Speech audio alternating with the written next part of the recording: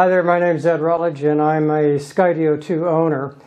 There's been some videos posted on YouTube recently about Skydio's new keyframe feature that is now on its app.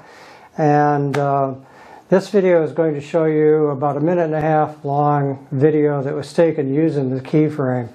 I'm not going to attempt to show you how to use keyframe. There's other videos posted on YouTube on how to set up a keyframe sequence.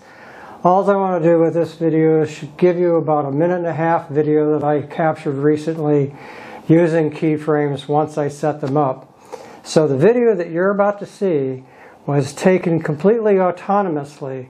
The change in height and the dolly pan included in the video was all done after I had set up the keyframes. I think when you see the video, you'll see that the end product for this particular app and using the Skydio 2 system is a very powerful tool for creating some cinematic content. Probably no other drone on the consumer market can do the same type of work that the Skydio 2 now can with the keyframe feature on the new Skydio app. So sit back, take a look, and that's all I'm trying to show in this particular video. All right, thanks for watching. Take care.